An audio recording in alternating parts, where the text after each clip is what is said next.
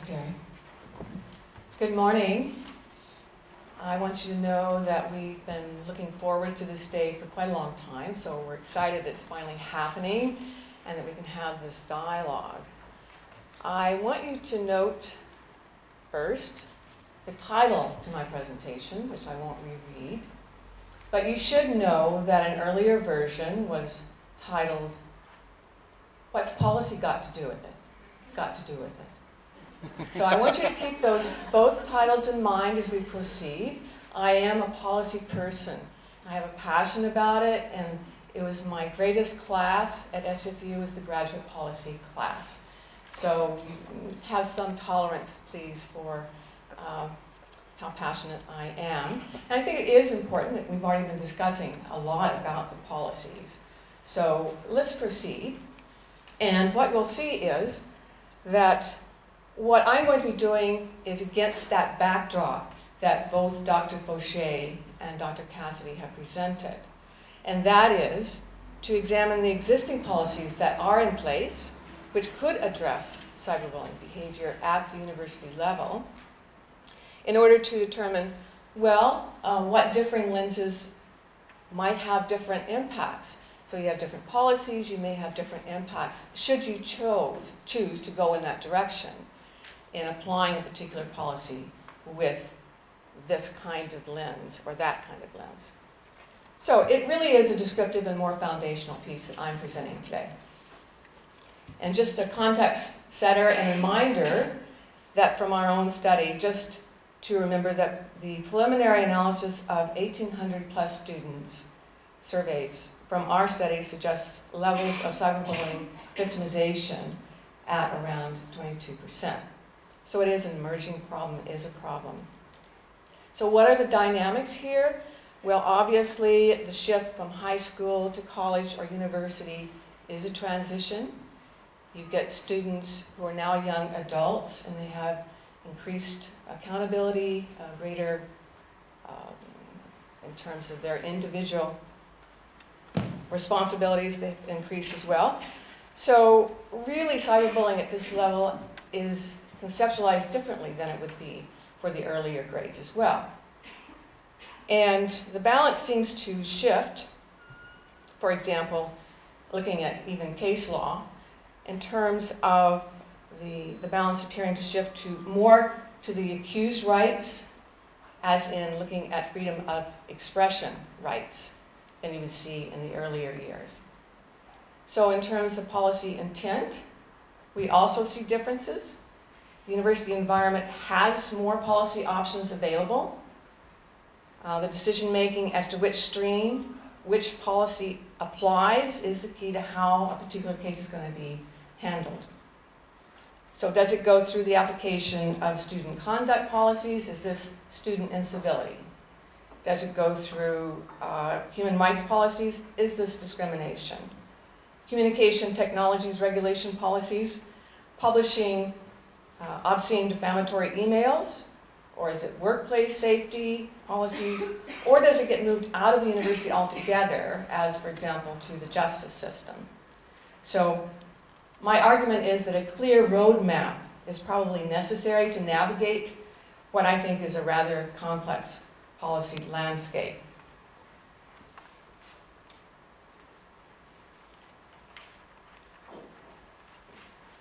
Okay. So in light of all of these realities we've been hearing about this morning, the purpose that I have is to explore the current university policy environment governing cyberbullying behavior. And there does seem to be a void in the research literature. And as we've just heard, again, from both Dr. Fauché and Dr. Cassidy, when 15 solutions were presented for both surveys, the first with the faculty and the third choice with the students was the one of engaging with the university community in developing a strong anti-cyberbullying policy. And so our question here, what does it mean for cyberbullying responses to it at the university level when differing policies with differing policy intents are employed? And what I'm going to be reporting on is a scan of university policies that are relevant to this issue. And the scan was conducted between November 2011 and January 2012 using policy documents posted online on the websites of the 74 Canadian universities. And we might well discover a different array of policies should we do the scan today. However, I think the same issues of where to go with any one form of cyberbullying and how to know the effects of going in one direction or another would probably remain. So we have all of these policy options. Many of them have relevant sections of them that could be used to address cyberbullying. So how we proceeded was in two ways. We sought different levels of administrative and operational policies, including student to student, student to instructional staff to students, and instructional staff to instructional staff. And we first tried to locate a policy list or Gazette repository of the policies online to see if there are policies of relevance. And that was from each of the universities. And we scoured those for potential policies that might be relevant. And second, we used the search terms that you see there to try and see if we could generate more or expand on that list of relevant policies. Then we actually did read the policies to determine whether they were in fact relevant. Oh well, we do that. And in fact, the relevant ones were then indexed by a university and province. And even more so, after that, after they were identified, we then scrutinized even more closely the language within the policies themselves. And we coded each of the policies in a yes-no fashion for such things as definition, types of cyberbullying behaviors, possible penalties, sanctions, complaint procedures to follow, which office to contact, prevention, and specific forms of harassment and bullying using ICT.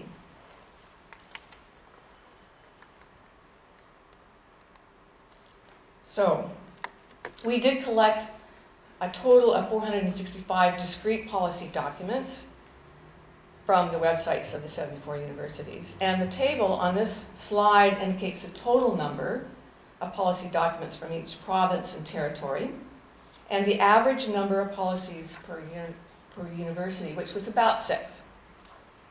And the distribution of the policies by province and territory itself shows some variations, and there are variations between provinces and territories in the numbers and types of policies, and in fact between universities in the same province. These variations notwithstanding, I think one point that should be noted is that all of the universities scanned had multiple policies that are or could be relevant to addressing cyberbullying behavior. And as such, some degree of ambiguity over which policy to apply may exist. Again, I come back to this, a clear roadmap for direction may be needed. The types of policies covered a range of areas, and 3 main types did emerge. By far the most common one, not unsurprisingly, were those we categorized as codes of student conduct and discipline. And these policies, remember to go to the next slide, Margaret, represented almost 1/3 of all relevant policies. The second most frequent type of policy, harassment/discrimination, including sexual harassment, racism, hate speech, etc. Overall, 17% of the policies collected were of this type, but then we also included the human rights and ethics category to bring that to a total of about 22%. A close third of the most common type were those pertaining to electronic communication. So email, acceptable computer use, IT services, etc. With about, again, 22% of all policies falling into that category. But aside from those top three, the other policy types were far less common, but we did find policies pertaining to violence, so safe workshop, campus, freedom of information, privacy, confidentiality, civility, and respectful workplace, other types of policies such as students with disabilities, human resources, employee faculty codes of conduct, and charters of student rights and responsibilities. We also analyzed the content looking for those specific components I mentioned earlier. And you would think providing a definition of the prohibited behavior would seem to be a fundamental part of any policy that aims to actually address it. However, such an assumption was not confirmed, since fewer than half of the 465 policies included a definition of the prohibited behavior, whether that was harassment, threats, defamation, or other similar behaviors.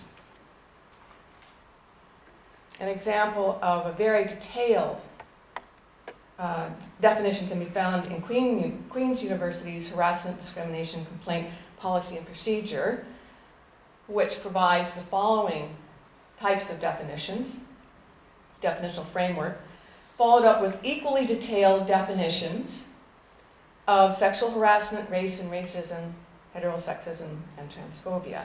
So I'll just do the first two sentences there. Queen's University recognizes that all members of the university community have the right to be free from harassment and discrimination.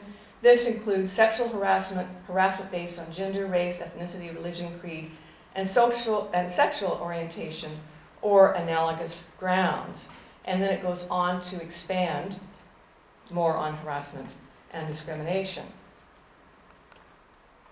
Some policies included definitions that were somewhat less detailed, but still more informative than no definition at all. For example, Mount Allison's University Policy on Workplace Harassment provides the following definitions. Personal harassment means any objectionable conduct, comment, or display that is known or ought reasonably to be known to be offensive to an employee, whether it occurs once or on a number of occasions. And then it does continue on in more detail about personal harassment, as that may be possibly discriminatory. And while most policies did not specifically define cyberbullying, almost all of them, about 93%, did provide examples of what types of behaviors fell under the scope of any one particular policy, such as threats, slander, violations of privacy, etc. For instance, the University of Calgary's electronic communications policy specifically prohibits such things as offensive, obscene, or indecent images, data, or any material that would violate the law, defamatory material, and so forth.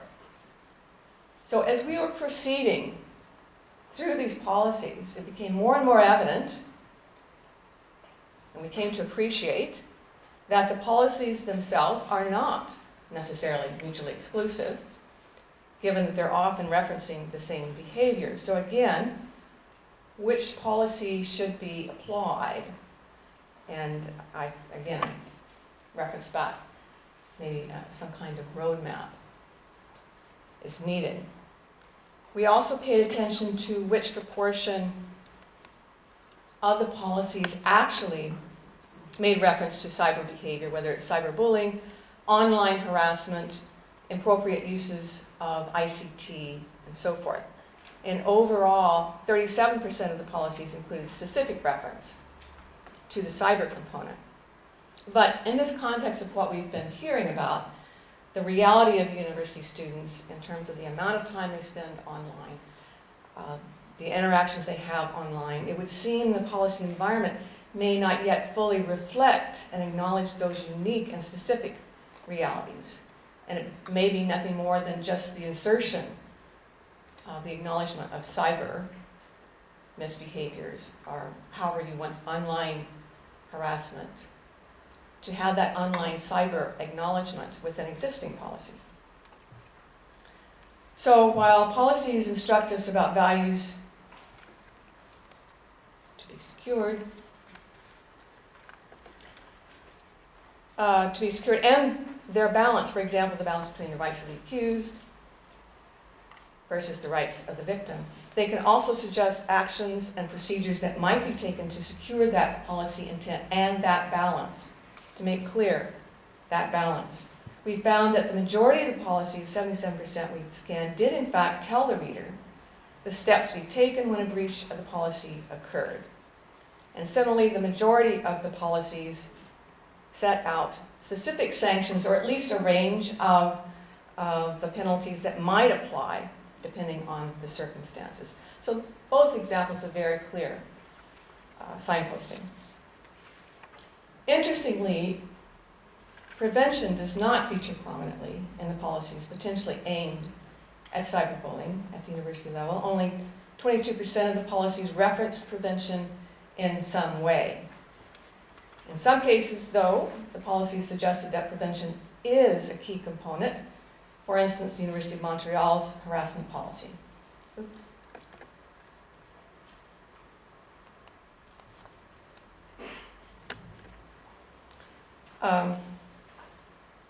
Which states within its fundamental principles that prevention constitutes a priority of the policy.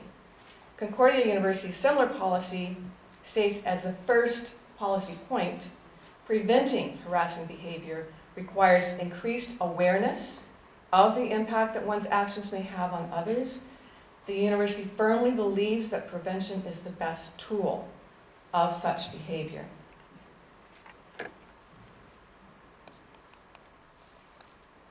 The conclusion and takeaway points. So the scan of university policies applicable to instances of cyberbullying at the university level reveals that a range of different policies exist which could address the behavior.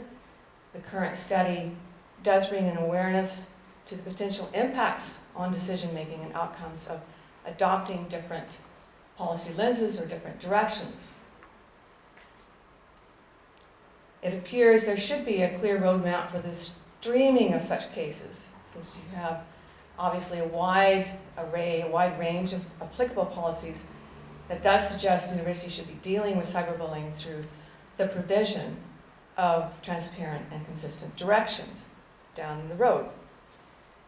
Also, we want to, at this point, remind that it's not just the mere existence of the policies that's sufficient here.